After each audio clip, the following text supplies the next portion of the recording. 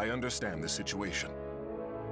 I swear by my honor, Wolf Krone will aid you in your time of need. Well, in the name of Lord Eckhart and the people of Rauschburg, I offer you our sincerest thanks. This noble act will no doubt see the reputation of both Wolf Krone and its king shine ever brighter throughout the land. Let us dispense with this stifling formality. How could I refuse the man who fought by my side in so many battles, and who is the teacher of my beloved daughter? Moreover, I hear that Lord Eckhart is on friendly terms with the Margrave of Baden. The mutual friendship we build today will serve us well in future dealings with the Holy Roman Empire. And when that day comes, the captain of the Rauschburg Knights will be at your side to offer my voice in your support. Gerbrand, once again, I will lead our forces in battle. You must stay behind and mind the castle in my absence. Wilhelm, you shall fulfill your duty as a soldier of the Krone family in the battle to come. As you command, my lord. As you command.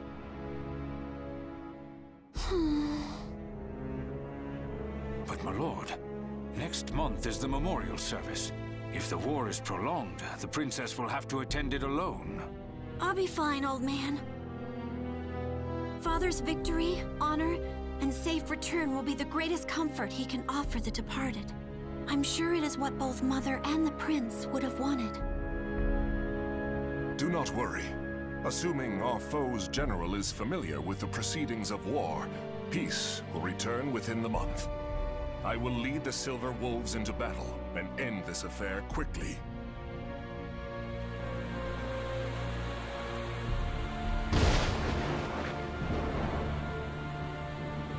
It's been a month since Father and Wilhelm left for Rauschburg, and yet all I can do is sit here and pray for their safety.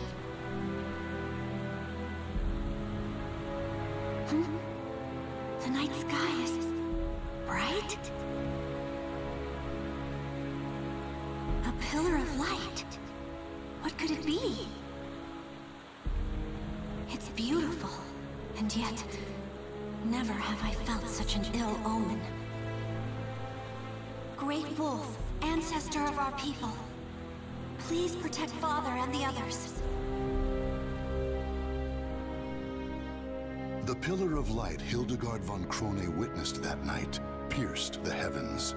It would later become known as the Evil Seed, an event that altered the destiny of the Wolf Krone kingdom forever. Malevolent beams of light rained down across the world, spreading misfortune and despair. One even found its way to the border of Wolf Krone. The light landed on the very spot that King George and his army were passing through on their way home from war.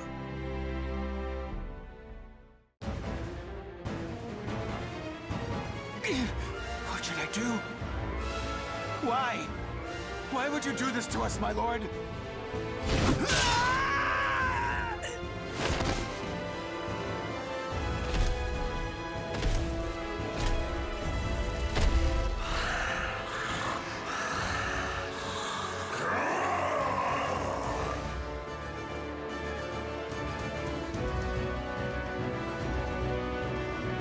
Impossible! Even the Silver Wolves cannot stand against him! No. It's that the Silver Wolves refuse to turn their blades upon him! What loyal member of the King's retinue would dare try to slay him with their own hand? Lord Wilhelm, quickly, you must return to tell the castle. We will buy you time. Above you! Watch out! No!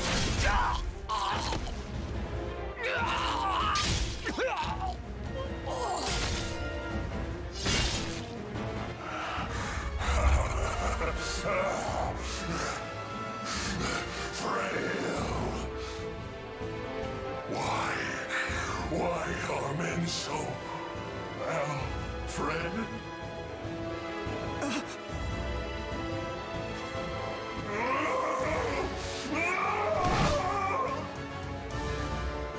Can I hold him? I'm dead.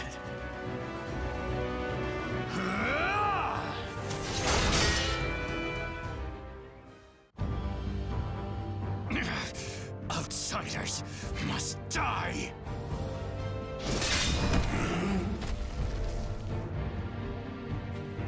Grow, keep your head. Don't kill him. Who are you people? Are you all right? My name's Curtis. I'm a friend. And that grumpy fellow over there is...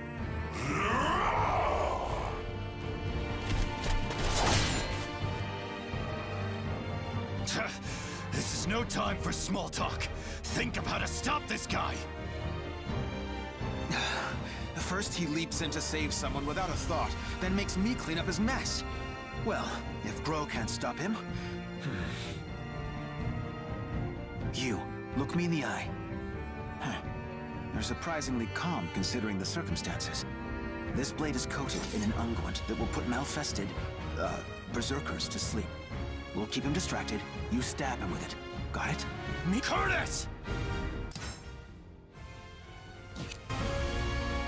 Sorry I took so long. I've got your back. Can I really do this? To someone who was like a father to me?